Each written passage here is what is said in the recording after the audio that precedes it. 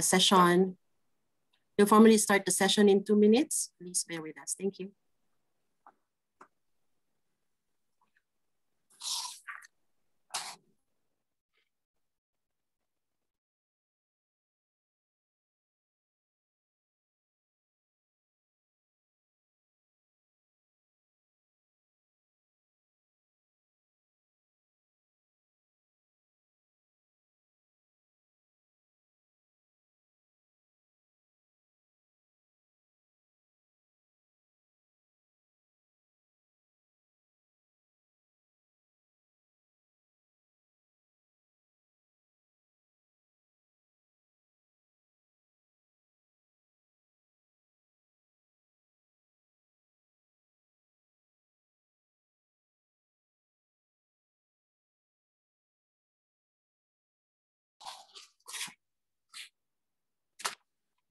So good day, everyone, and welcome to the 4th webinar of International Ideas Democratic Development in Melanesia.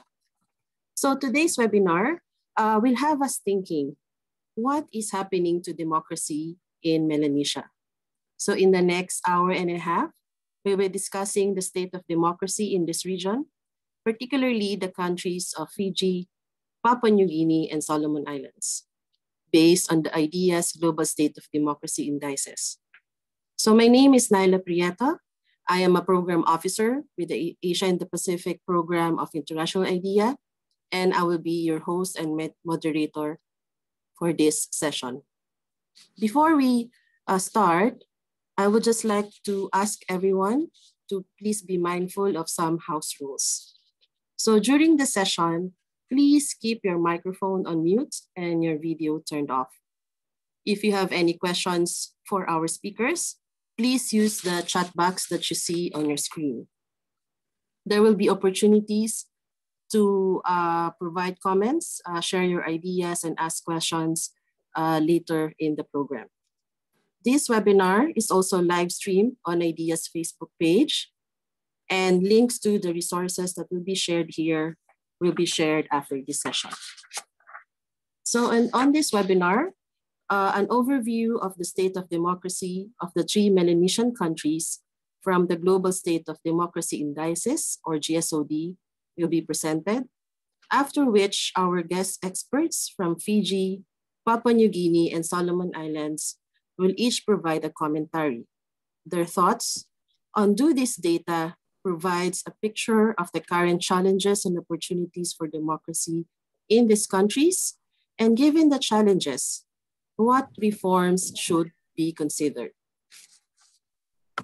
After the commentary, we will have an open discussion, so we encourage our viewers and listeners to stand by and join the open forum later. I believe you can also provide your questions and comments on our Facebook page. To start off the webinar is a presentation of the Global State of Democracy Indices and overview of the respective GSoD profiles of the 3 Melanesian countries. I am pleased to introduce Ms. Leena Rikkilä Tamang, our Regional Director for Asia and the Pacific of International IDEA. In this capacity, Leena oversees the regional programming and country programs in Myanmar, Nepal, Fiji, Bhutan, and the Philippines. Prior to this, Leena served as country manager of our program in Nepal, creating and supporting constitution building initiatives in the country. Without much further ado, I hand the floor over to you, Leena. Thank you very much, Nyla, and also my thanks to everyone attending and to our 3 speakers who have agreed to comment on the state of democracy in Melanesia. So my task today is to present to you with the International Ideas Global State of Democracy Indices, the database, so that ideally after my presentation you would have a good sense of what is it, where you can find it from, and what you can do with it. Whether you are a researcher, policymaker, media or civil society representative, political leader, or simply someone keen to understand about this data. I hope you can see my screen.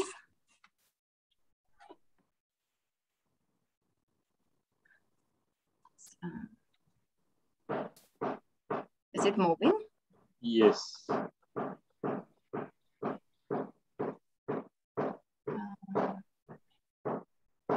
cannot see now that whether it's moving forward. Oh yeah. So we have 4 different products under the umbrella of Global State of Democracy project. One is the biannual report, Global State of Democracy report, our flagship report, which will be launched next in the coming November 2021. And the GSoD indices is the statistical data that provides the basis for the report. And in addition, we have global COVID-19 monitoring tool, as the name indicates, tracks the impact of the pandemic on democracy and human rights worldwide. And lastly, we also produce these Global State of Democracy in Focus publications, which are short, thematic or regional analysis on state of democracy. And all these products can be found from International IDEA's website. So let us dive into it. How do we measure democracy through, and what do we measure when we say that we do measure democracy? And here we have our Global State of Democracy framework. I think it's important to start with our definition of democracy, which is very simple: popular control of decision makers and equality of citizens in exercising that right. So this definition has implications on how we categorize democracies, hybrid and authoritarian regimes, and I will come to this point after a few minutes. We have the 5 main attributes that we consider as the building blocks of democracy: representative government, fundamental rights, checks on government, impartial administration, and participatory engagement. And these are further divided into 16 sub-attributes and 116 indicators that form the basis of data. So for example, here, fundamental rights is divided into access to justice, civil liberties, and social rights and equality. And social rights and equality, for example, is further divided to measure social group equality, gender equality, and basic welfare. So our overall aim is to provide a nuanced picture of state of democracy in any given country, recognizing that the country may do well in some aspects and less well in some other. And it is important to make all these different aspects visible, and it's not very productive to reduce any country's state of democracy, let's say, to one simple score. The indices cover a period of 45 years, from 1975 to 2020. The latest data is now uploaded since June, covering 2020. So last 45 years. And we consider it important to provide this sort of a historical perspective. I think it's true that we can say that yesterday was not better on what it comes to many of the attributes worldwide, even when the last 5 to 7 years have no doubt seen declines, erosion, and even backsliding of democracy in many parts of the world, also in Asia and the Pacific region. Indices include 165 countries, and since 2020, data also includes the Solomon Islands and Fiji for the first time. And you may ask why only now, from 2020? Answer is that when the indices were founded, we included countries, only those countries that had more than 1 million happy people. Another criteria was availability and accuracy of the data that we needed.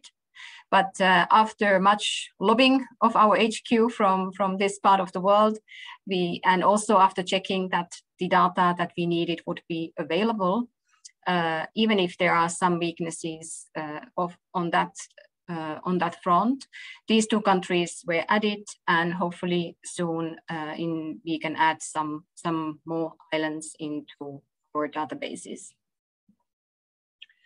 So how do we measure? Our GSoD indices it's an index of indices. Its underlying data is drawn from 12 high-quality datasets, including the variety of democracy, VDEM, which constitutes majority of the data we draw from, but then also all these other datasets and databases that are there. And all the code books and anyone really into the data and aggregating and indices, you can find our Global State of Democracy code book from the website, and where it's explained in detail.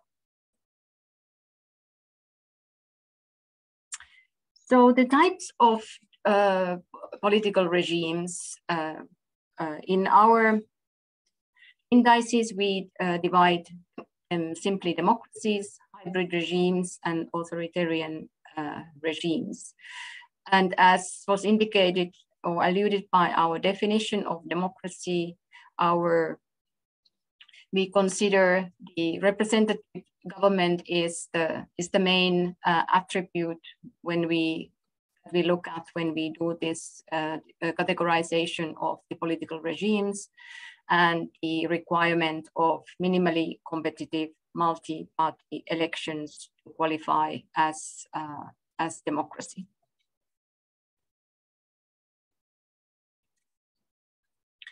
And then further on of the democracies, we do categorize the democracies as per the performance levels to high-performing democracies, mid-range performing democracies, and low or weak performing democracies, according to the different the values. So how we can also, I wanted to give you a glimpse of what can you do with the database and how you can use it yourself. Here is a world map of the databases, where you can hover around the map and you can see Russia, hybrid regimes, Iceland as a high performance, and China, authoritarian regime. You can look at the representative democracy, how the world looks like as color coded, and then go to clean elections. And their example is Mongolia as high performing on what it comes to clean elections. And when you hover around the map and you come to say Russia, you click, and then you get to the page where all the data can be found. Another way presenting is to compare with the countries. Sorry, this was already the. I needed to go to the next one.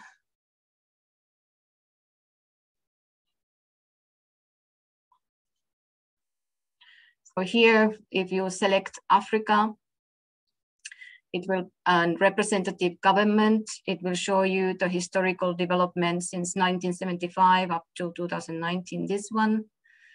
You can add the sub-attributes, clean elections, inclusive suffrage, free political parties, elected government,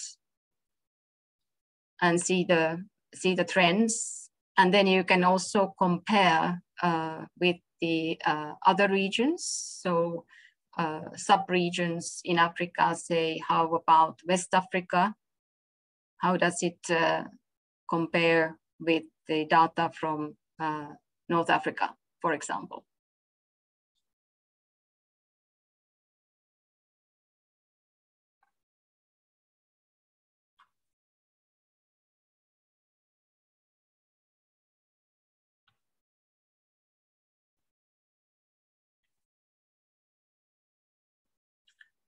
Trying to move forward with my slides.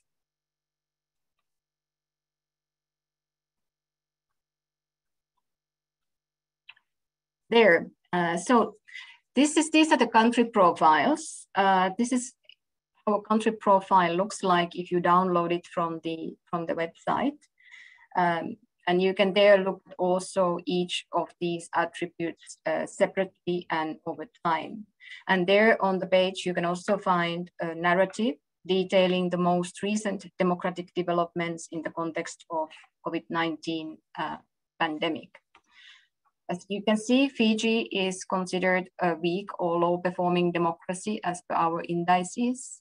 Many of the attributes are under the yellow, which is medium performing, except social rights and equality, which is very weak or low performing, and the participatory engagement, which is overall red or low performing, and the sort of high performing score is on the inclusive suffrage. Same download country profile, Papua New Guinea, also weak performing democracy,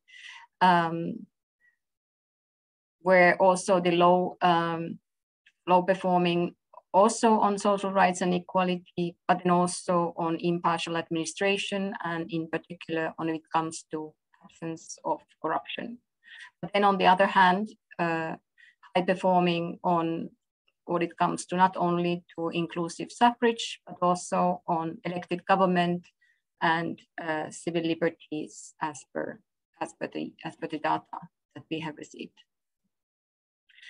And Solomon Islands, again, weak or low performing democracy, categorized as democracy, where we have yet again social rights and equality in the category of low performing, and the participatory engagement, again in reference in particular to direct democracy and local democracy, but also high performing on what it comes to representative democracy, representative government, and media integrity under the checks on government. I am simply sending here the data and the picture, and we have invited our commentators to give us the analyze this and give us the sort of what might be underlying here of the data and explaining some of this data. This is simply another way of presenting the same data that you can also generate from the database, this way of looking at it. So here, for example, we could look at 3 political parties. It's considered a medium performer on political parties, Papua New Guinea. It is, as you can see, it's ahead of the Asia and the Pacific average, but behind the world's average of world's democracies. Sorry, we're there. And of course, Asia and the Pacific average obviously includes democracies and non-democracies alike. You can also make comparisons when you go to the Indices database. Here we are comparing one of the attributes, representative government, from 1975 to 2020. Here, Fiji is the red one, with obviously the periods of non-democratic government being reflected in the data. We do have Papua New Guinea with a little dip there, And we have Solomon Islands, perhaps the most consistently moving upwards on what it comes to representative government. And you can use the data and generate similar type of charts on all the attributes as well as the sub-attributes, and make the comparisons between countries, or between country and the region, or country and the sub-region, or the country and the world, and see how your own country, for example, looks like and compares with the others. But importantly, you can also compare your own country on what it comes with itself in terms of the timelines. And here I don't have a slide about, but you could also look at the data only from the last, 10 years, and generate a picture where you can see more in detail the development over the last 5 years or 10 years or so. So I wanted to end there. These are the resources that are all available in our website. And as mentioned, the Global State of Democracy report, which is drawing on the indices, but also then includes more sort of a qualitative analysis of the data, is to be launched in November 2021. Looking at the data of 20 up to 2020. Thank you very much, and I hope I managed to explain the indices so that you would be visiting our website and try your hand and look at what you can do with the data that is available. And as always, we welcome any feedback or observations on the data and what you can find from the website. Thank you, and back to you, Nyla. Thank you so much, Leena, for that quite comprehensive presentation. And definitely, there's so much to unpack from those data. So now it will, we will turn over to our guest speakers for their respective reactions on this data.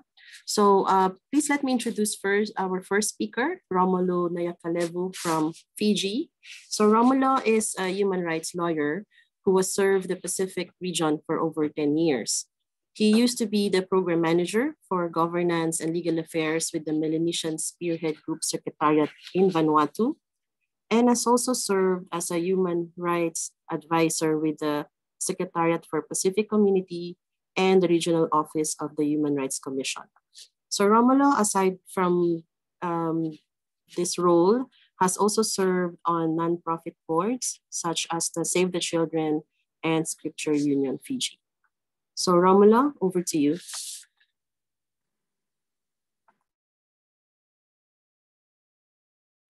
Thank you very much, Nyla, for your gracious introduction. Thank you also, Leena, for introducing and explaining a little bit more about the state of governance indices that we've all here to learn a little bit more about, as well as to see how they are applied in our country context. Before I start, I acknowledge also the panel members, the Professor Tarsisis from the Solomon Islands, as well as Ms. Serena from Papua New Guinea.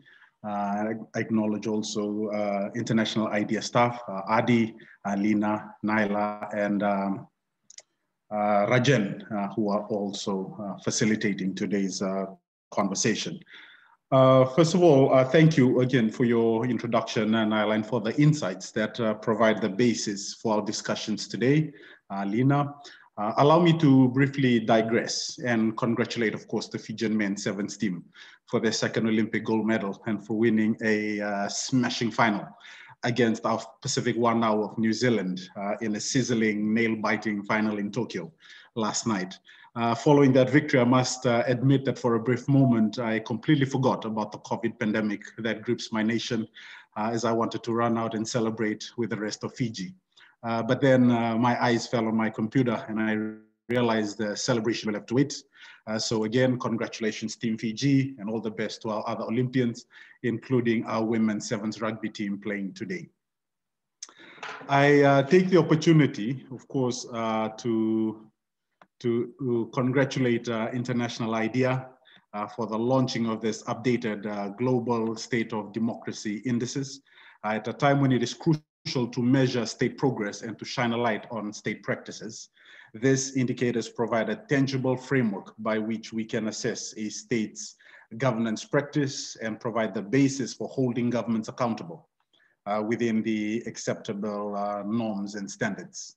The indices provide valuable and timely information that seeks to measure various key indicators of the state of governance around the world.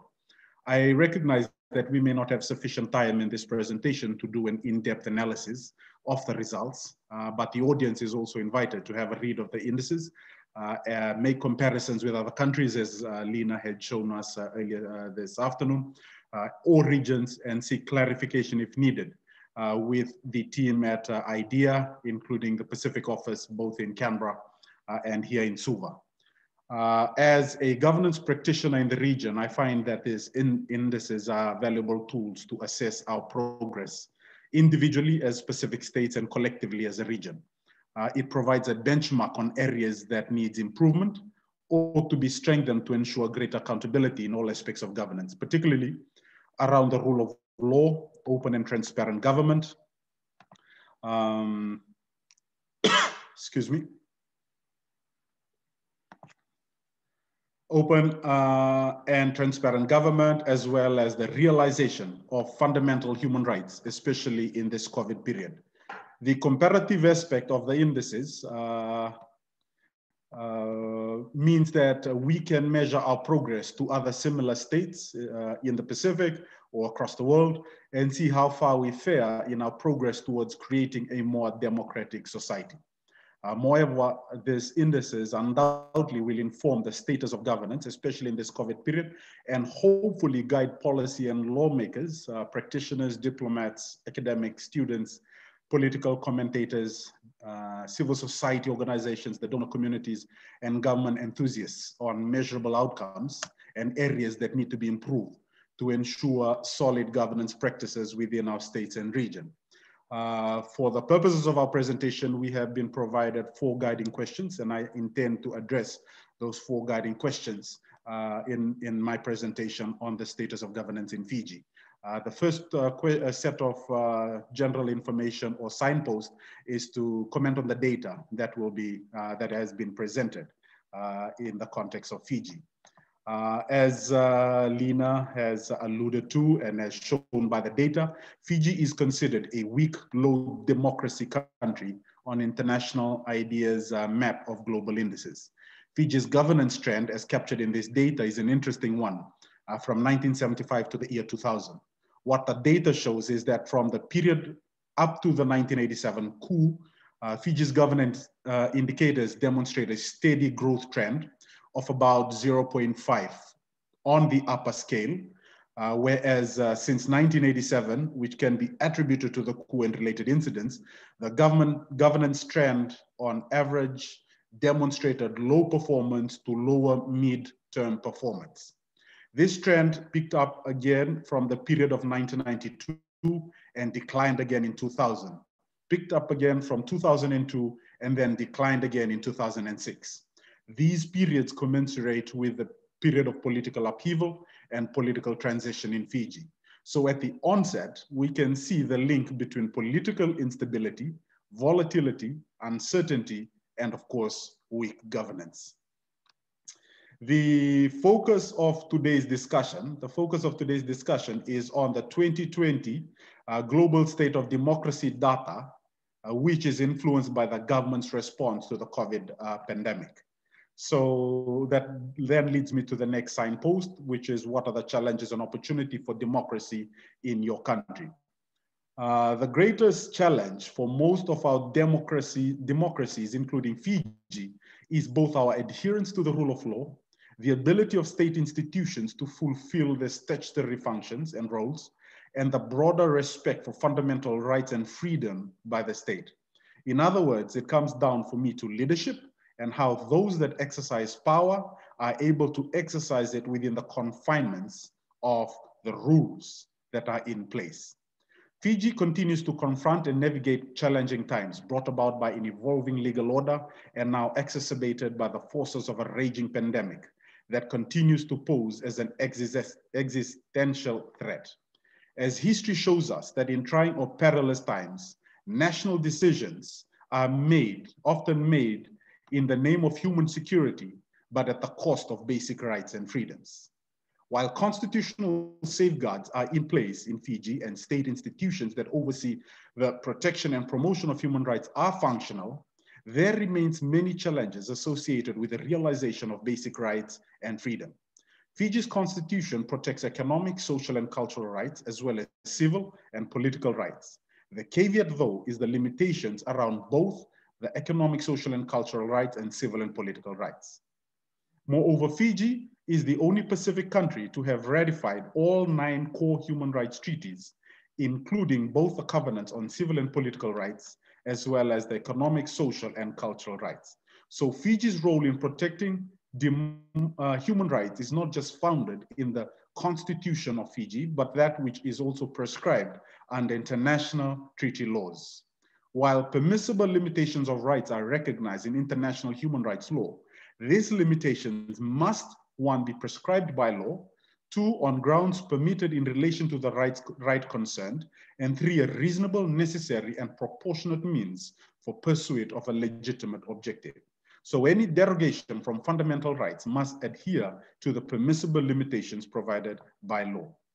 Fiji's governance indices are predominantly mid-range performances, which is indicative of the evolving state of the rule of law or by law, the strength of state institutions, and the protection and promotion of basic and fundamental rights. Interestingly, what the indices also show is that except for one, which is inclusive suffrage, Fiji ranks below the global average on each of the measurable indicators. And particularly a lowest indices is from attribute 5, which is participatory engagement. The indices are informed by publicly available information, and as Leena had also alluded to, the other sources that informs the data for the, to draw up the indices that speak to the governance indicators that is being mentioned. Fiji's rankings as follows, and interestingly, you will also find if you click onto the Fiji link, in terms of high performance, we have only one indices on high performance, as I alluded to, which is inclusive suffrage or the right to vote, regardless of circumstances, gender, race, etc., etc. Most of our performances are mid-range performance, and I will look at that very briefly, mindful, of course, that I don't have a lot of time to be able to do a deeper analysis of that. But attribute 1, which looks at representative government and its sub-attributes, which includes clean elections, free political parties, and elected government. Public information which informs this attribute shows various actions against political parties or political party representatives that may affect the work of political parties, party officials, and politicians from these political parties. In terms of attribute 2, looking at fundamental rights and its sub-attributes, which includes access to justice, civil liberties, but on the third sub-attributes, Fiji records a low performance, which is on social rights and equality. And it draws from the data with references to the court cases before the courts and the rulings made by the magistrates and the High Court respectively on the legality or otherwise of the legal powers exercised by senior officials, including the Prime Minister, to restrict freedoms and rights, among others, in the early days of the second wave of the pandemic. The restrictions on civil liberties include arrests for curfew breaches and related breaches of the Public Order Act, which also looks at how certain segments of the community have been investigated and charged for breaches of the Public Act, include social or online postings. Attribute 3 checks on governance and its sub-attributes, which includes media integrity, judicial independence, and an effective parliament. And it shows that there's a continued functioning of all these key institutions in Fiji despite the pandemic. It is important that in any society built on democratic values and ideals, that we both have strong and functioning parliament and judiciary as two arms of government that provides the checks and balances on each other. A functioning and an independent judiciary is often the final bastion of rights of people. The courts must readily be accessible for people to seek legal relief and remedies on decisions that may be unjust and imposed without proper consultations. Parliament's role in legislative oversight must be strengthened, and parliamentary process must enhance, not diminish, democracy. The role of the media, dubbed the fourth estate, is equally important, especially in our current pandemic, in highlighting crucial information and important news to the community. Attribute 4, which looks at impartial administration and its sub-attributes, which includes predictable enforcement and absence of corruption. These measures how state agencies have acted to enforce the rule of law and prosecute corrupt practices and behaviors. To avoid corrupt behaviors, it is essential that there is great accountability and transparent decision-making process that encourages public participation and scrutiny. And of course, mindful, as I'd alluded to, Fiji is performing within the mid-range performance. And the final attribute, which is participatory engagement and its sub-attributes, which include civil society participation and electoral participation. Fiji, of course, is low on direct democracy and local democracy, as alluded to by the data. Fiji's governance trends indicates that the need for both government and citizens to keep working to strengthen the state of governance by which citizens are able to hold government accountable within the framework of rule of law and good governance, while the state ensures open and transparent governance with citizenry participation in the affairs of the state. Fiji has the opportunity, based on this indices, to work towards improving each of the 5 attributes measured herein.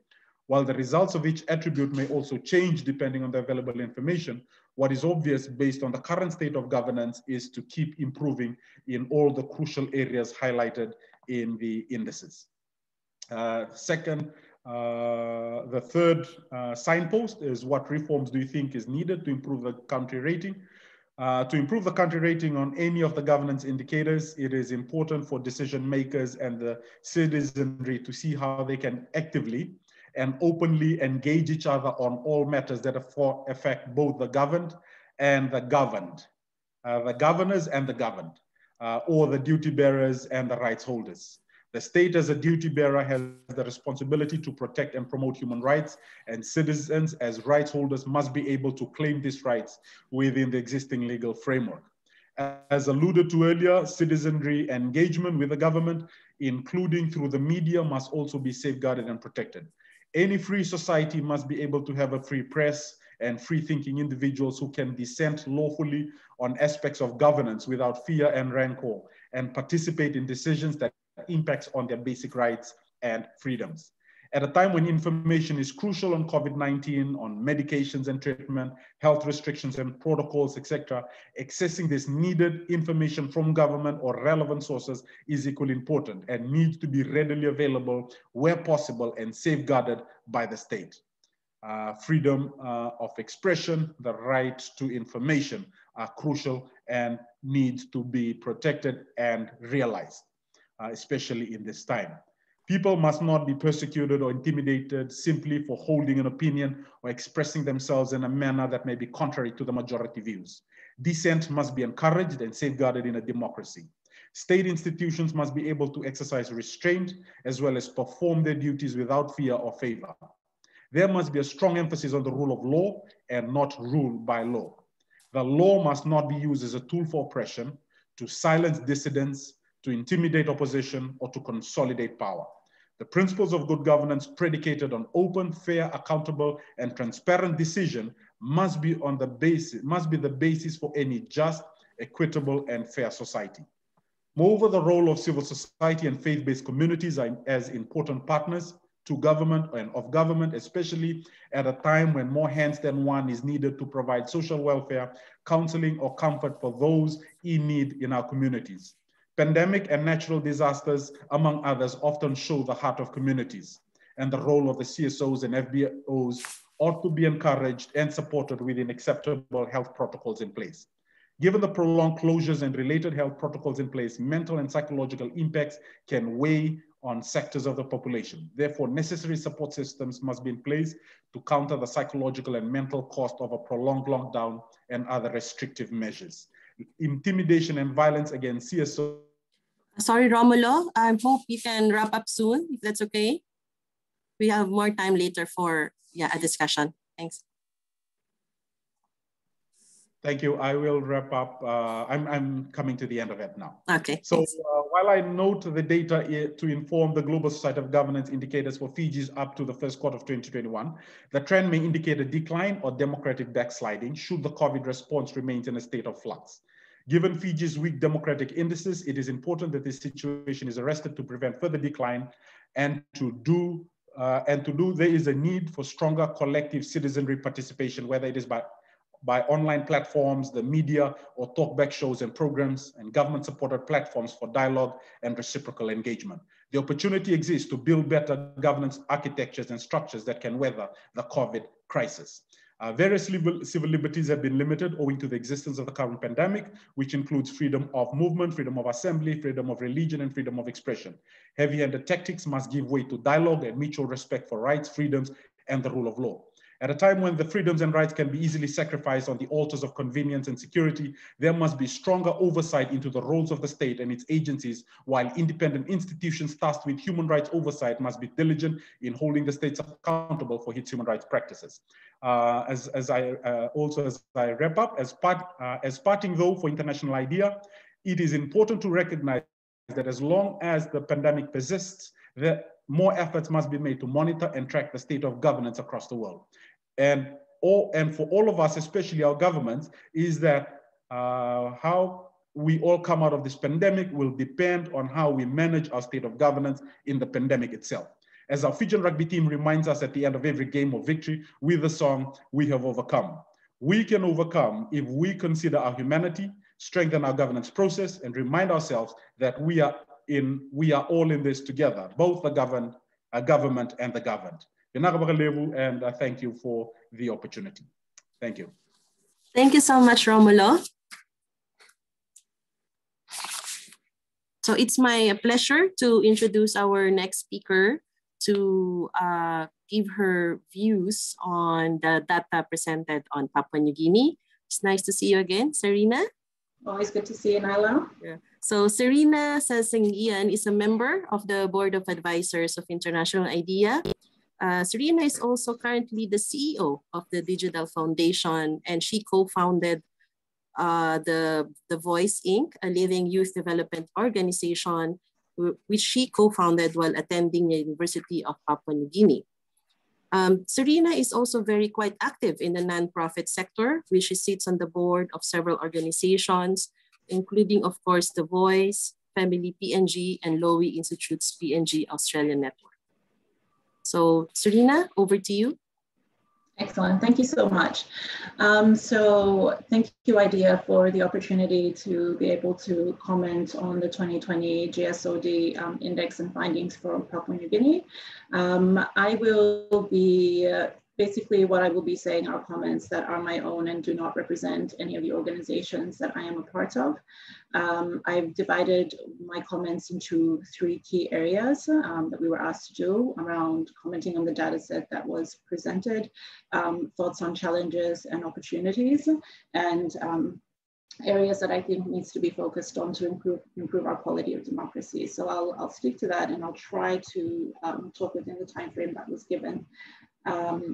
So firstly, I just want to say where PNG is ranked. It's currently at the same, similar to Fiji, mid-range performance as of the GSoD 2020 index. We have maintained an unbroken record of democratic governance since our independence in 1975. National elections are held regularly. The judiciary has significant independence, and the media and citizens are also free to criticize the government. The area that we are performing very low in, as Leena had pointed out, is in impartial administration. And this isn't surprising because it's quite well known that PNG has and struggles with very high levels of corruption that we have in the country. When I think about the process of democratization across states like ours, I think it's always really important to just point out at the beginning, across the world, all nations started off with tribes. Papua New Guinea, exactly the same, actually probably one of the most tribally diverse nations on earth. From tribes, we evolved into having kingdoms, what the rest of the world did. And then we had governments as a result to very corrupt kingdoms. For Papua New Guinea, we've literally just gone from a tribal nation straight into government, where we never really had centralized authority. So I think the state here continues to struggle with, one, exerting its authority, number two, building its capability, and in doing so, building more legitimacy across the board. So as someone that has lived through very, well, I say, transformative periods in Papua New Guinea, I've literally been able to experience, and I think a lot of my peers that are also joining online as well would be able to say, we're literally experiencing and living in this transition of democracy. So I think that the results that have been pointed or have been published in the 2020 findings are very specific because it's meant to be quantifiable, and it's meant to help us actually see the trends that we can look to see is democracy, are we seeing backsliding or are we seeing progress? And since 1975, if you actually do the trends over time, you'll see PNG, it has dropped, but not significantly, not to levels where we can say we are fully experiencing democratic backsliding. So I'm just going to speak quite briefly to just the trends per the 5 attributes from the GSoD report. Firstly, in terms of representative government, PNG has scored 0.49. And inside representative government, we have things like measures of clean elections, inclusive suffrage, free political parties, and elected government. I think that the ranking that has been given, the score that has been given is quite accurate. In terms of clean elections, it just continues to be an area that we will face as a major challenge, and I'll speak to that a bit later inside my presentation. But in 2020, the autonomous region of Bougainville had its first general elections, and it had elected Ismail Torama as the president. So we're seeing there that there is definitely this culture of ensuring that elections are held, that people do participate. We continue to struggle, obviously, with building stronger political parties, but again, that is the process of people participating in democracy, and that's kind of reflected a bit further down, and I'll speak to that. But otherwise, I think that that's quite an accurate score that has been given. In terms of fundamental rights, we scored 0.55, and this is an area I think that we do quite well on in terms of the Constitution and enshrining all these fundamental rights, but we struggle very much in terms of the actual enforcement of breaches of fundamental rights. Access to justice continues to be a problem. Civil liberties are protected. Obviously, we're living in through the era of the COVID-19 pandemic, and constitutions, would have been tested during this time across the world, with emergency regulations coming into the fore, and government trying to control and restrict the movements of people. And in Papua New Guinea in particular, where you have very low levels of literacy, there's a lot of misinformation that's out there, and also a lot of lack of trust as well, especially where you have high rates of corruption. The government has really struggled with ensuring that people were adhering to the emergency regulations and the control measures that were in place. We've just been quite fortunate that we haven't had levels of cases increasing. There has been an increasing strain on the health system and the healthcare system, but we haven't seen the number of deaths that are being experienced in other countries. And I think of Fiji at this time as well, that's dealing with the COVID-19 Delta variant. I think under fundamental rights, the area that we also really struggle in is around gender equality. And this is across the board in terms of female participation. It's what you can see right now in Parliament, where there's 0 women that have been elected in, but also the rates of violence that women and children continue to experience. So that's just one thing that we have to continue to work on. For number 4, the 4th attribute in terms of checks on government, we scored 61. In 2020, PNG passed a law in February to provide protection for whistleblowers. In November 2020, Parliament unanimously passed the bill to establish the Independent Commission against Corruption, so ICAC. So there is work being done at a higher level to try and put in place other institutions that will help with providing those checks and balances. So I think that again, the ranking is quite reflective of where we were in 2020. In terms of impartial administration, yeah, we scored very low there, 0.38. Again, not surprising at all. Transparency International Corruption Perception Index ranked PNG 142 out of 180 nations. So systemic corruption continues to be a challenge. It's something we need to address so that we can improve the quality of our democracy. Finally, around participatory engagement, we, as you can see from the findings, PNG continues again to struggle in that respect. And I always find the irony in this because as a Melanesian country, consensus building and ensuring that people are part of decision-making has always been how we've operated. It's our ethos since time immemorial, but I think just under the structures and the systems of the state, we still are struggling. And again, I'm going back to that example that I had said earlier, where we never really had centralized governments and people have been very used to just working in more closer clusters. So I think this is the culture of democracy, and this is something that we really have to see improvements on, particularly in a time now where we're living in the digital age. There's more connectivity, there's more access, plus we're experiencing a youth bulge. So young people will want to contribute to the democracy, and hopefully we're going to see some trends, better trends in the future. So in terms of challenges and opportunities, PNG is facing a triple crisis, not dissimilar from the world. COVID-19 is really the biggest sort of issue that's out there. And we as a country, currently have 17,000 cases, 192 deaths. So you compare that to the rest of the world.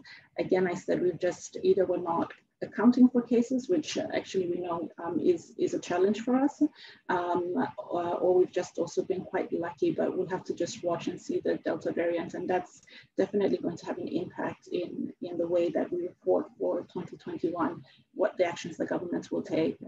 I think secondly, the thing that we are also struggling with is political instability and indecisiveness as well that we're seeing at a political level. Parliament was adjourned in April this year.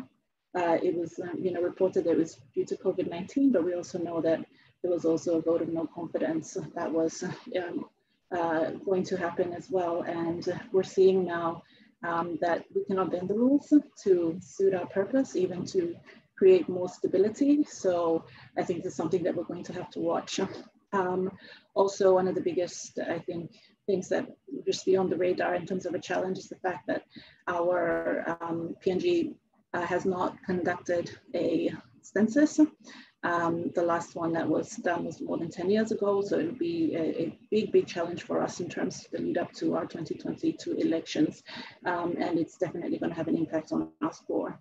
And I think just the last thing I wanted to just talk about was just the contracting economy and how that's also impacting as well on jobs, on people, on local agency, on business. These are certain policy decisions of the government, the current government, when it came to certain, like our POGERA, stalling negotiations on the special mining lease, also around the LNG projects. These are all very big challenges that will also have an impact on the state of affairs in the country. So just the final point around what reforms do, I think we need to do to help improve our country rating. Policies are one thing we're really good at doing it. Actually, PNG has very comprehensive laws, and we are signatories to important international conventions. We need to focus on implementation. So that's the key challenge here, is implementation and funding of these important institutions. For instance, ICAC, that needs to be funded. 2, we need to be serious about addressing corruption. And 3, we need to stop politicizing institutions and let them do the work for us. It would be amiss of me if I don't mention just the recent buzz in Australian media, recently in PNG as well, around our largest bank, Bank South Pacific, that was embroiled in allegations of facilitating serious money laundering between PNG and Australia, and is now the subject of enforcement, regulatory enforcement by our financial intelligence unit. But I think the bizarre twist was with the central bank governor coming out to disassociate himself from, and the bank from, the unit that was actually conducting the investigations. And I think that this is the test of a democracy, when you pass important reforms like anti-money laundering laws, and now they're being tested. Being able to see it all the way through to penalties will actually show whether we're serious about addressing corruption in this country. And we can have a lot of potential, but if the systems aren't working, then we'll continue to fail and fall far behind. So those are just my thoughts, and I thank you for the opportunity to comment. Thank you so much, Serena. There's plenty of issues there to discuss further later on.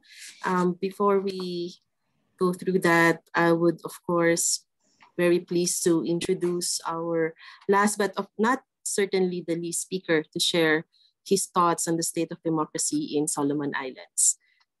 We have here Associate Professor Tarcisius Tara Kabutaulaka. I hope I pronounced your name quite correctly, sir. Who is also the director of the University of Hawaii Center for Pacific Island Studies. So Professor Tarcisius is a political scientist who has written extensively on governance and geopolitical issues in the Pacific Islands, with focus on Solomon Islands. Prior to joining the University of Hawaii, he was a fellow at the East-West Center for 6 years. And prior to that, he was also a lecturer in history and political science at the University of South Pacific in Fiji. Professor, go ahead, floor is now yours.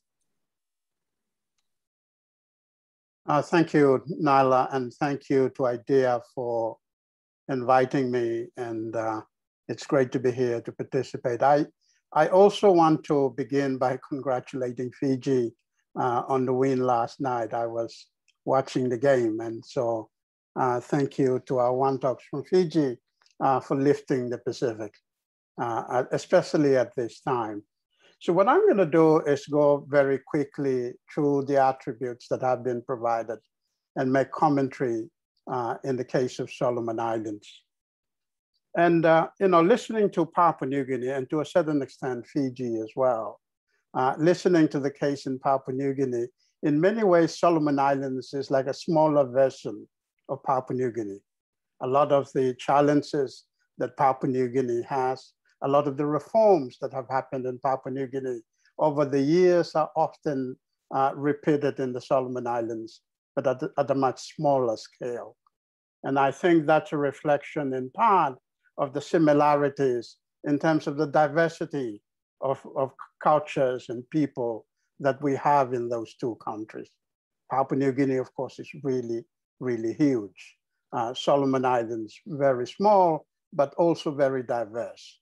We have 87 different languages. English is my fourth. And so, so that's, I think, worth stating. What I'm going to do is go through the questions that have been provided and comment on the data that's been provided. And then I'll talk very briefly while doing that, some of the challenges and opportunities that Solomon Islands has, and what reforms should be made, and then look at 2021 and moving forward. In terms of the attributes that have been provided in the report, and thank you to IDEA for this, I find them really useful in reflecting not only on Solomon Islands, but the rest of the Pacific and the rest of the world. In terms of the attributes that have been provided, Solomon Islands performed quite well in terms of representative government, particularly in terms of inclusive suffrage and elected government. And that's not surprising given that voter turnouts in the Solomon Islands have always been really high. Even during the period when we had conflict in the Solomon Islands between the late 1990 to about 2003, election turnouts have always been really, really high in the Solomons. But I want to raise a couple of things in relation to this. First is the question, what motivates people to go out and vote? Is it because they want to participate in the electoral process and therefore in government? Or is it because they think that they could benefit in a different way from participation in election? And I would like to say that in the case of Solomon Islands, I think it's a bit of both, that people go out and vote because they want to participate in the electoral process, but also because they gain on the side from candidates or the hope that they will gain when candidates do get into office. And if that is the case, then it raises the question that participation does not always measure democracy, or it's not always because of what we think it is. And so something to think about when we see high election participation in these places, particularly Solomon Islands. The other thing I want to bring up is that the electoral systems that we have, and I'll come back to it when I talk about reforms. So Solomon Islands has a first past the post system. And if you look at the election results that we've had since independence, actually, a lot of the members of parliament who eventually win usually receive less than half of the votes cast. That means that they do not necessarily represent a majority of the people of Solomon Islands. And so that's something that we need to look at when we are looking at this, that many of the members of parliament, and Solomon Islands has 50 members of parliament, many, and in some cases, most of them receive less than half of the votes cast during elections. And I think we need to look at that. The other thing is political parties. And my understanding is that political parties are supposed to help organize ideas and then persuade voters that they are the alternative government. Like the case of Papua New Guinea, political parties in the Solomon Islands are pretty weak. And because of that, so there are two parts to it. One is the way in which political parties are organized. They are relatively weak. A lot of them emerged just before elections. And so that creates a whole lot of issues about campaigning and so forth. In 2000, Solomon Islands introduced something called the Political Parties Integrity Act, which is supposed to strengthen political parties in their participation in elections. It hasn't worked so far. And so the question arises, what are the weaknesses of the Political Party Integrity Act? And whether or not it has facilitated people's participation in elections, or it has influenced election processes and outcomes in the way that the architectures of the act wanted it to. And so there's a need to look at the Political Parties Integrity Act. I think the architectures of that act were looking at similar legislation in Papua New Guinea and looking at how it could work in the case of Solomon Islands.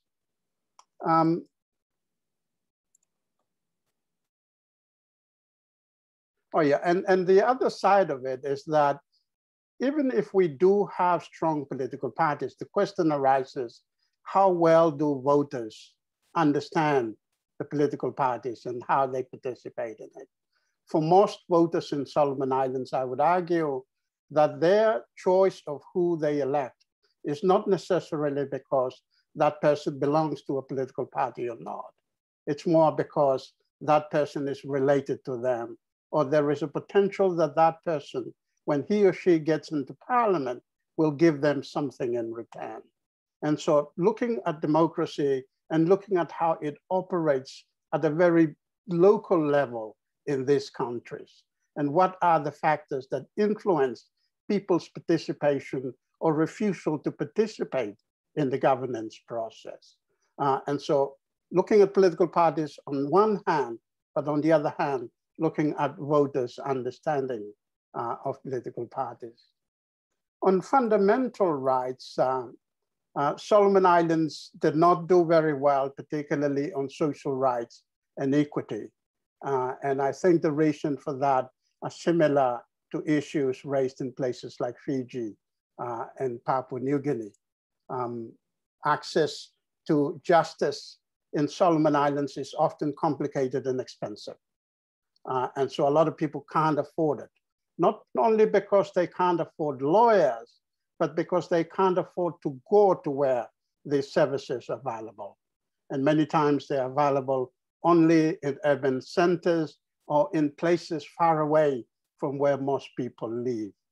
And so those kinds of issues become important to look at. More recently, particularly in the past 2 years, with COVID-19 and state of emergency, which is still going on in the Solomon Islands. Although Solomon Islands does not have community infection of COVID-19, the government has been very strict. And therefore it raises questions about the responses to pandemic, just like responses to natural disasters, as Romulo mentioned, responses to pandemic and issues of human rights. In the case of Solomon Islands, the cases that they've had so far have been restricted in the quarantine centers. And so questions arise, what kinds of rights do people have in quarantine centers around Honiara? Checks on government, Solomon Islands scored quite high in terms of media integrity. But then the question arises, yes, there is media freedom in Solomon Islands, but what is the quality of the media that we have? And I think quality of media reporting is equally important as we assess these things. Judicial independence, parliament, effective parliament. Solomon Islands Parliament has performed quite well in most cases. The parliamentary committees have worked quite well. Independent judiciary has also performed reasonably well. Impartial administration, that's a big issue. And like Papua New Guinea and to a certain extent Fiji as well, corruption is a huge challenge in Solomon Islands. Not only actual corruption or the cases that have been prosecuted, but also perceptions of corruption. So the mere perception of corruption has often affected the way in which governments function and also the way in which citizens interact with government. Solomon Islands in 2018 enacted the Anti-Corruption Act. And as a result of that act, there was the establishment of the Independent Commission on Corruption. However, that act has not worked well as we wanted to. Just this morning in the Solomon Star, Sir Albert Kabui, who was the former Governor General, came out in the media saying that there is a need to review the Anti-Corruption Act because it has not worked in the way that we wanted it to. And again, just like Papua New Guinea, one of the challenges associated with corruption is the politicization of nearly every aspect of Solomon Islands institutions. And so that raises the question about public service and the need for reform within public service, because we've seen, particularly since the 1990s up until now, an increasing politicization of the public service. In terms of participatory engagement, Solomon Islands scored, in terms of participatory engagement, Okay, the trend in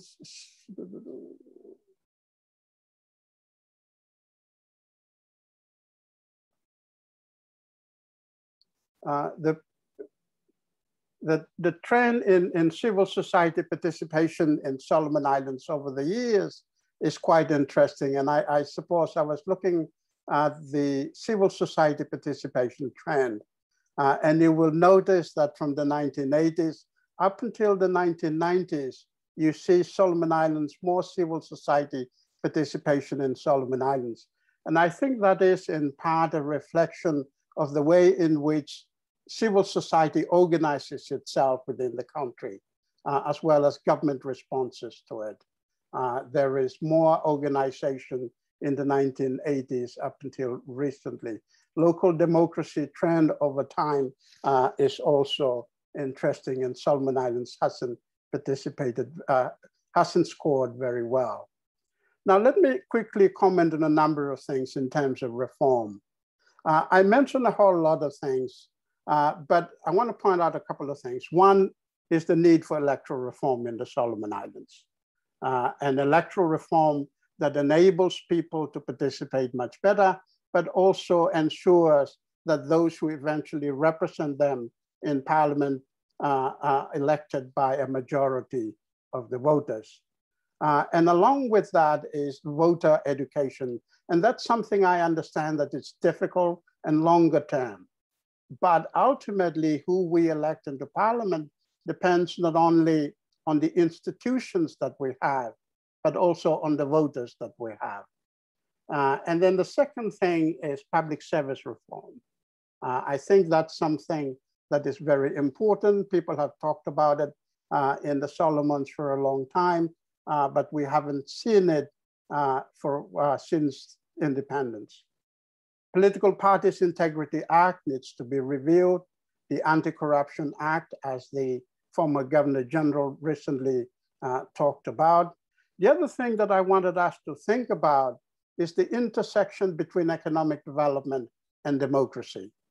And I think that's very important, that people have access to economic development opportunities so that they can ensure they participate in democratic processes. And as I mentioned earlier on, the increasing politicization of Solomon Islands institution, I think will over time corrode democracy in Solomons.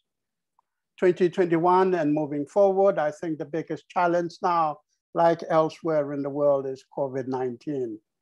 Solomon Islands, as I mentioned earlier on, still doesn't have community infections, but if we do, it will be disastrous.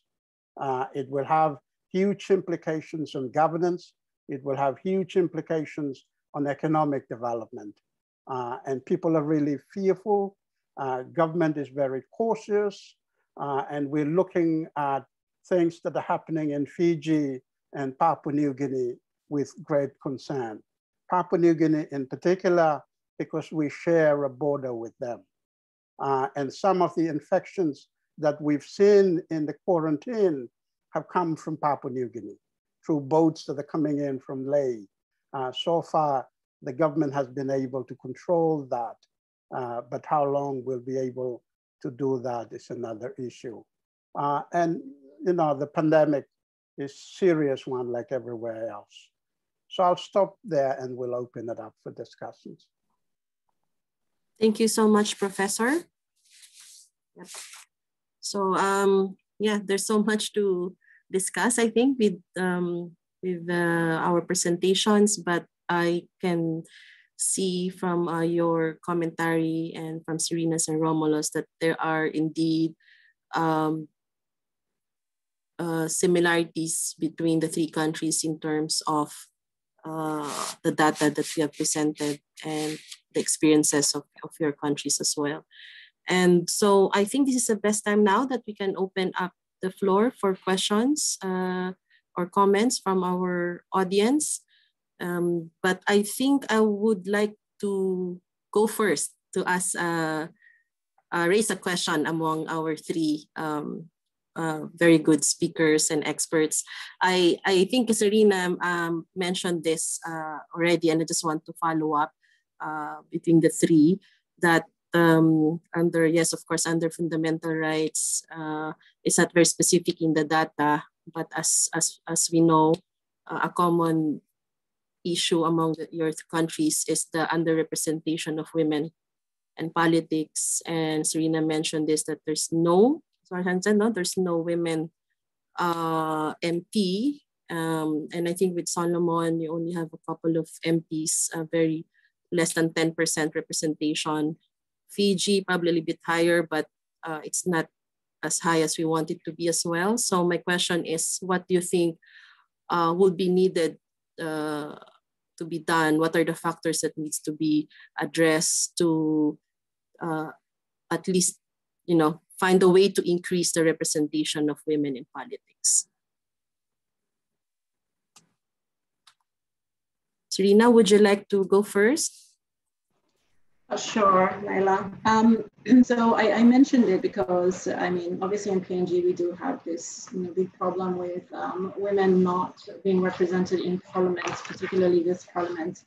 And I think that the problem is, there's so many factors that are involved. But I think already with the current push that way for temporary special measures to have women go in through sort of reserved seats, there's very split thinking on it here. And it's highly political, people get emotionally charged when they're talking about it. I think for me, I'm very pragmatic, really. Parliament is there to represent the people and to represent the interests of the people. And to make sure that voices are heard. I'm in support of temporary special measures.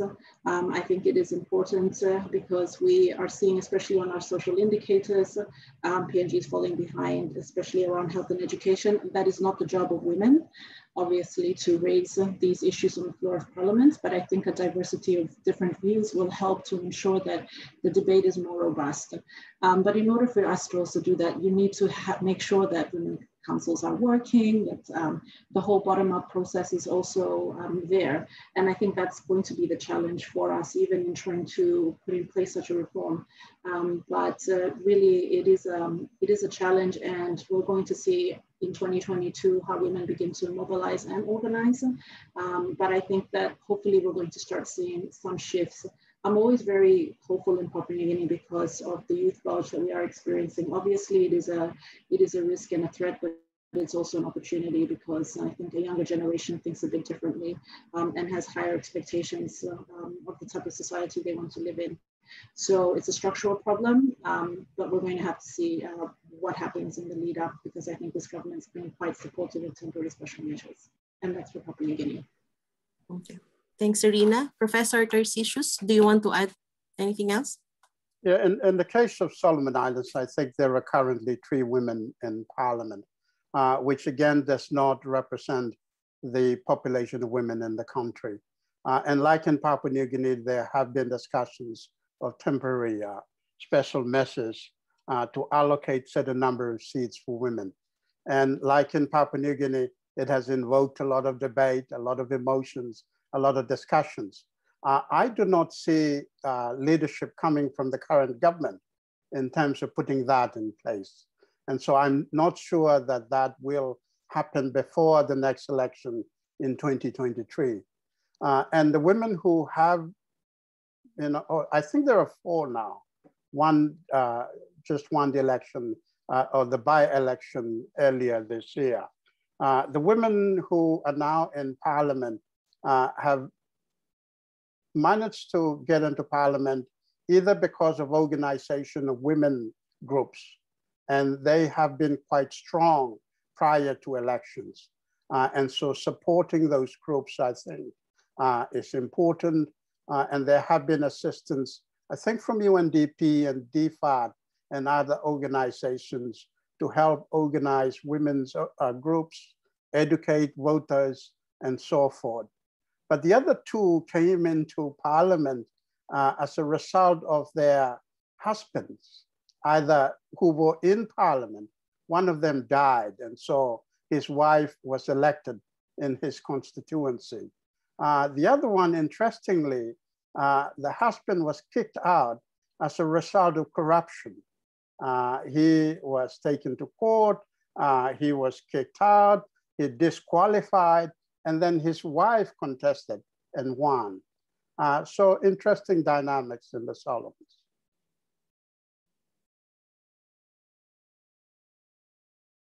Thank you, Professor. Romulo, do you want to add anything else?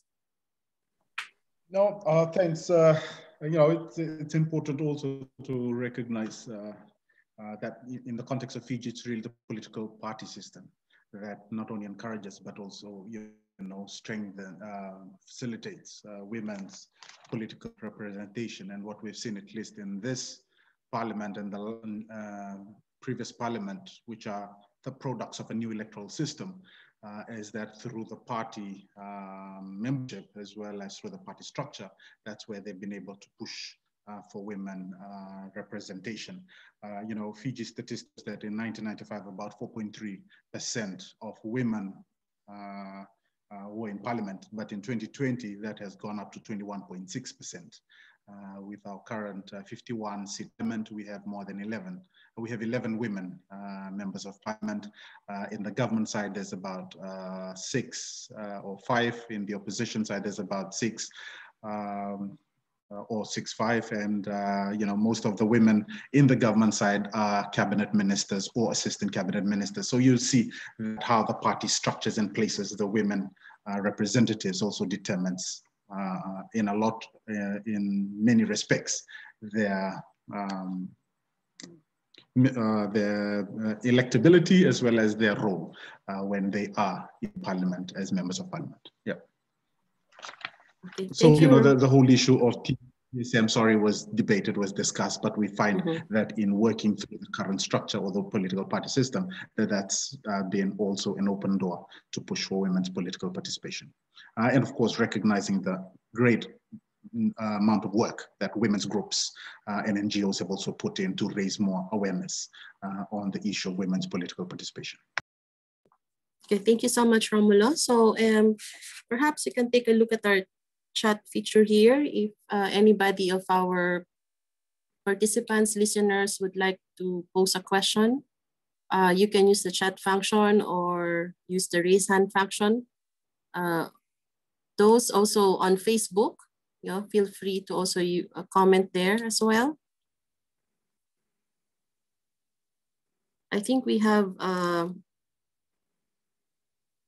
we have a question that came in from Facebook. So the question is, how big a concern is social media in relation to democracy? Is it worth looking at? So this question came from Sheldon. Sheldon, to which country would you like to address the question, or to all three of them?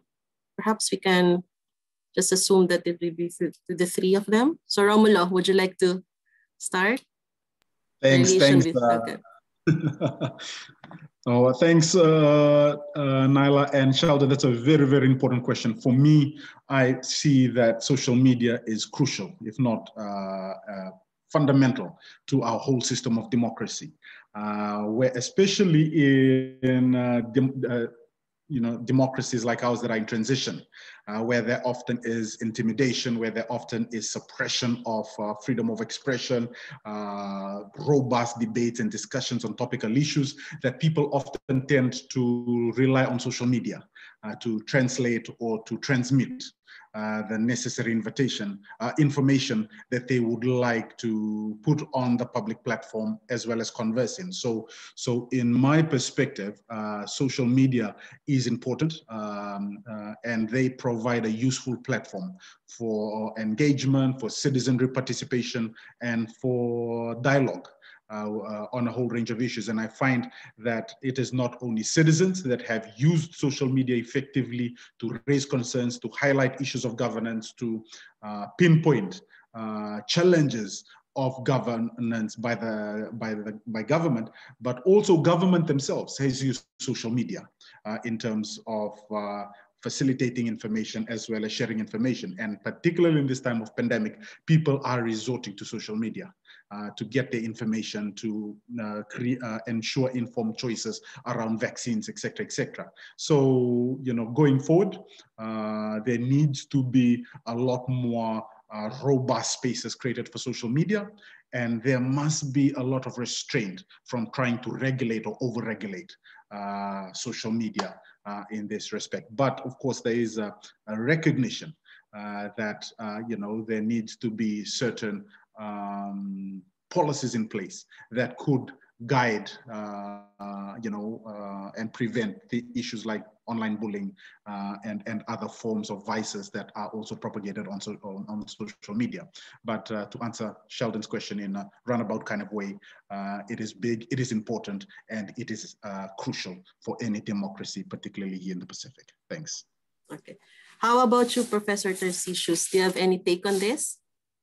Yeah, definitely. And Vinaka Romulo for that. I agree with Romulo that social media is huge and you find it everywhere. I come from a part of the Solomon Islands where I never saw a car until I was 12 years old. Kids from my village still don't see cars. It's that remote, but they are on social media. They jump the car age right into the internet age. And so the challenge is this. Yes, social media can be very useful. And Pacific Islanders have used it, whether Sharp Talk in Papua New Guinea or any of the social media platforms around the Pacific.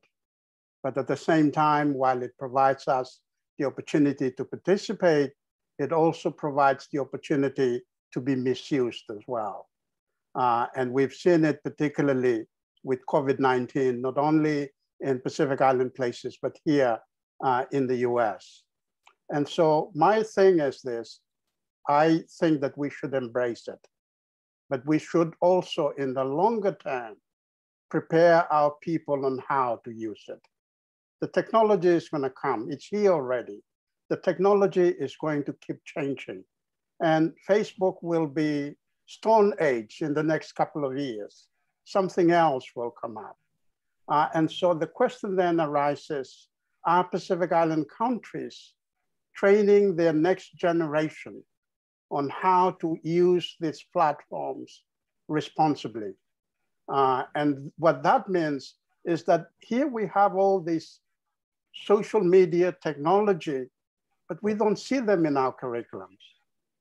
Are we introducing how to use these things properly through our school system so that in 10 years' time, we have a population that is not only technologically literate, but technologically responsible as well.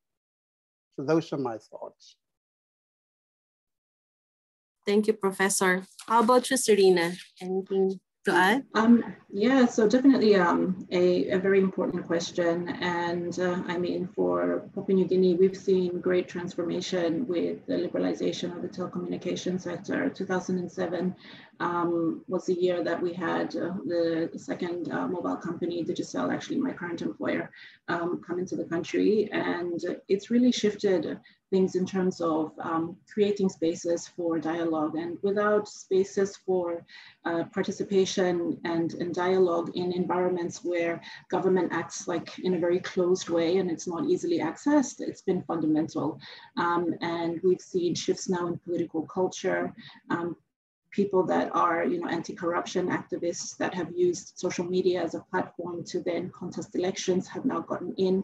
And I think it's not only about political participation, but it's also about the digital economy. And that's been one of the greatest advantages of social media, particularly Facebook, allowing local entrepreneurs to rise, to trade with each other.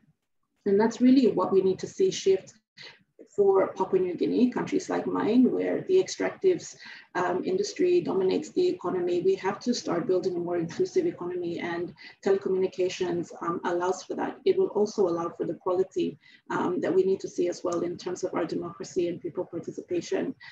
So I also had another question that had come through from my chat, and I just wanted to raise it here. by one of the Papua New Guinean audience that asked me to comment on the last 5 years and the what we've seen in terms of the trends. I think for me, really what I'm interested in is seeing the engagement of people and local actors, how we are becoming more democratic in terms of our culture. And I'll keep talking about young people till the cows come home, but they're so important in terms of being able to build up a more inclusive culture that actually values the values of democracy. And this also comes back fundamentally to the individual, and where do we place the individual, how they're able to think for themselves and act in their own accord. In 2016, we had very big riots across our universities, protests, and against the government of the day. And we saw the mobilization of young people actually have an impact on the 2017 elections. PNC that was in power lost a number of its critical seats. And that really is the power of the youth and mobilization, what they're able to do, and they come solidly behind a cause. For us, though, the problem is how do you sustain that type of action? How do you sustain those important spaces for critical discussions around reform? So we begin shifting the culture and the politics away from the individual big man towards actually what are the policies that are going to help take this country forward? What's the policies that are going to help take our region forward? Because a stronger Pacific means a stronger Australia. I think in a time where we're seeing also China begin to play a more active role in our region in terms of trade and using aid across, you're also seeing now that clash of, communist controlled government, authoritarian government versus democratic ideals. And young people are watching this debate happen on Facebook. But really, how are we going to control that narrative and explain to young people the type of principles, the type of culture, the type of economy that's needed to help improve their quality of life? At the end of the day, it's about the quality of life of the individuals. And that's a whole shift that has to happen. But I think with the Pacific, I'll go back again, the strength lies with the youth, and we really have to harness that. Okay, thank you so much, Serena. We have a question here from Avinash, a former colleague. Welcome back, Avinash. Please go ahead. Thank you, Nyla. You can hear me? Yes, we can perfectly hear you. Sorry, I can't show my face because my hair is very long. It's okay. Thanks for the opportunity. I know, I think two of the panelists, Professor Tarcisius and Romulo. But my question is to Professor Tarcisius. I just felt that I was in his classroom ages ago because what he mentioned, like what he outlined, almost sounds the same. Like, there's rampant corruption, the problem with the voting system problem, there's all sort of thing. It seems that hardly much has changed. I'm wondering what good has happened over the years in terms of democracy and especially in relation to democracy. He mentioned that CSOs have, they play a good role or the important role. So it seems that CSOs have been playing such a good, important role that people have all of a sudden have become too much dependent on them, or they see them as the alternative to the state. And he also mentioned the last thing, he said that there should be more relationship between economic empowerment and democracy. But given that limited resources or industries that Solomon Islands have, what do you think would be the economic opportunities that the government could create? Because the government, I think, may want to, but there are limited opportunities for them to create that. Thanks, Nyla. Professor? Punaka Avinash Bula, it's good to hear from you again. And thank you for those really wonderful questions. I think what we've seen, and you're absolutely right, that if you look back 10 years ago, or even 20 years ago, nothing much has changed. Not only in the case of Solomon Islands, but we see it in many parts of the Pacific, except for places like Palau or some of the smaller island countries. And part of the reason for that, and particularly for the case of the Solomons, is the political instability that we've had. High turnover of government, a violent crisis from the late 1990s to 2003. We had 14 years of regional assistance mission from Papua New Guinea, from Australia and the rest of our Pacific Island neighbors. And during that time, it was mostly Solomon Islands was on recovery mode in the 14 years of Ramsey. And so that's part of the reason for that. In terms of economic development, I personally believe that Solomon Islands doesn't have a problem with resources. It has a problem with management. That Solomon Islands has a lot of resources that could be utilized for purposes of economic development. But we have had problems managing how we use that and also managing the money or the income generated from that kind of resources, whether it's fisheries, forestry, now increasingly mining at the moment. So those are not all natural resource-based resources. There is also oil palm plantation. And increasingly, a lot of people are now getting into agriculture, but less support from government. And so it's how we manage the economic development that's important. And the reason why I mentioned the intersection between economic development and democracy, one of the reasons is that many Solomon Islanders at the moment are too busy trying to survive economically. They don't have time to think about whether they are participating in the governance process and how they are doing it. Their daily engagement is figuring out what are we going to eat at the end of today. And so if we can improve people's livelihoods, then they can begin thinking about governance process and how they participate in that. I hope that answers your question, Avinash, and it's really wonderful to see you, I must say. Thanks. Thank you so much, Professor. Okay, we have a question here from Shailendra. Shailendra, go ahead. Okay, thank you very much. Just a very few quick observations. Firstly, thank you, IDEA, and thank you, speakers, for a very important session. And I found it really informative. I'm from a media journalism background, and these two are very closely linked, media and democracy. So I'm going to talk very quickly a bit about democracy, just some observations. I agree about the need for education on social media. There's a huge gap in the curriculum, not just at university level. University level is catching up to some extent, but what we need is a curriculum at the grassroots level, at primary school, secondary school, because the learning has to start early and it has to be ongoing. And I think we were not understating when we said that social media has a huge impact on democracy. And the impact is sometimes diabolical. I'll give you a very quick example about how mainstream media is affected by social media in our very region. First of all, mainstream media, they use social media, yes. It's a very important tool for mainstream media, but because of the abuse of social media, what's happening is that governments in the region are passing draconian legislation in order to control social media. However, mainstream media are getting caught in the crossfire. The legislation also affects mainstream media, even though professional journalists are not abusing social media.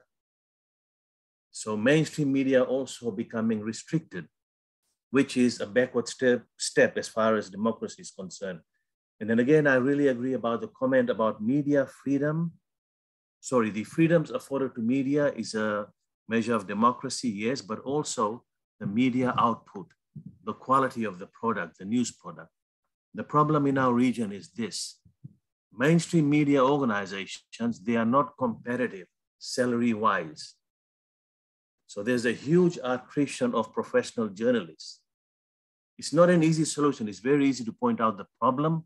Finding the solution is much harder. So we've got a huge brain drain from journalism into other communication sectors. For example, government departments can pay much better salaries than the news media organizations. The other problem is that journalists are not very well educated. Many of them, maybe less than 50% at least in Fiji, and some other Melanesian countries, less than 50% are university educated. So what we really have in journalism is an underqualified, undertrained, and inexperienced young journalist cohort forced to address some really, really complex issues.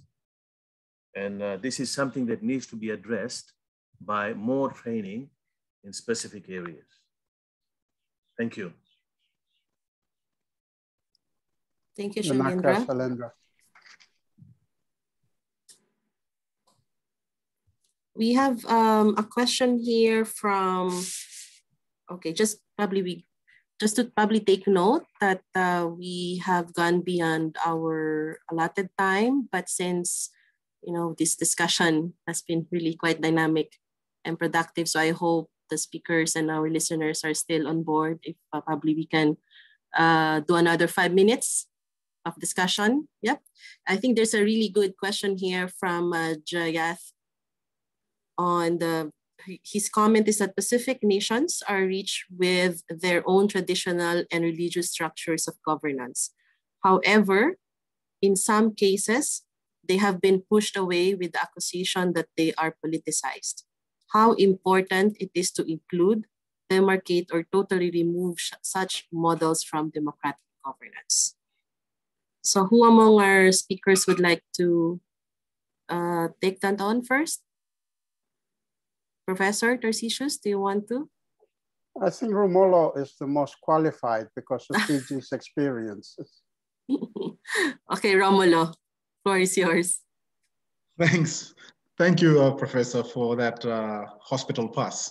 It certainly is a very interesting question, and it comes from the need, particularly when we're looking at the political dynamics in Fiji, to be addressed, because as the commentator has rightfully alluded to, and of course I recognize that Mr. Jaga is a political party leader here in Fiji, and recognizes that tensions and the struggles where the church and religious institutions are accused of being politicized. I probably start on the notion that politics is everything, and everything around us is can be defined, can be argued in the context of politics. And it is important to be engaging in politics, whether it is the church, whether it is the traditional structures, because politics ultimately is about the representative will of the people. And the people in the Pacific, for example, are religious, in the Pacific are cultural.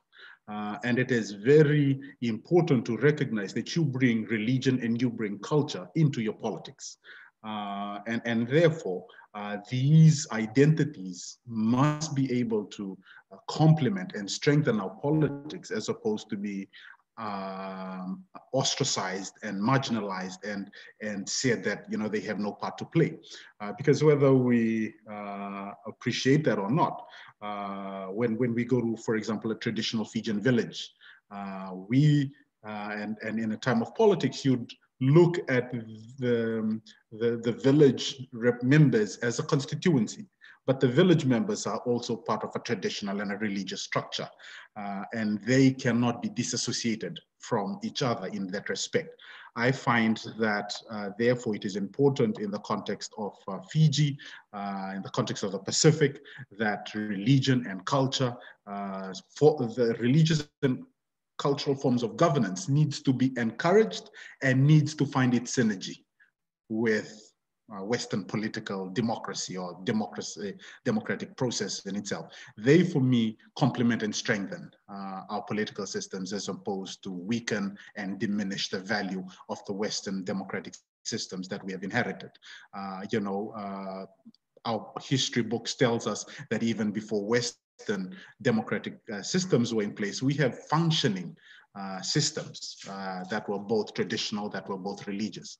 And therefore, in that light, I find that they have a bigger part to play in strengthening our democratic and governance systems in the Pacific and in the context of Fiji, of course, in that respect. Thanks.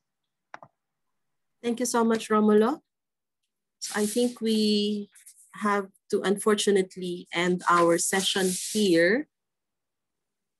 Thank you so much to everyone. It was such a really dynamic and also a learning experience for me, and I'm pretty sure to some of our participants as well, this fruitful exchange. And I think 90 minutes, 2 hours is not enough to really unpack all these issues. But given the depth and scope of this exchange, I certainly look forward to further discussions on how the democracies in the Melanesia can be strengthened and maintained. There are certainly issues that really needs to be immediately addressed to avoid further backsliding. But I think the ideas and the reforms that were brought forward here today are certainly food for thought. So probably we'll see in the near future, we'll probably continue and focus on some of these reforms. Also, on behalf of IDEA, I wish to once again express our sincere thanks to our guest speakers, to Serena, Romulo, Associate Professor Tarcisius, to our Regional Director, Leena, for generously sharing their time and expertise. And before we formally close this webinar, I would like to ask everyone to probably switch on their video for a group screenshot. So it's not photo op anymore or photo shoot. So a group screenshot. I'll let Rajan take over from here. Thank you so much to everyone, to all our online participants and those listening and viewing from Facebook as well. Thank you.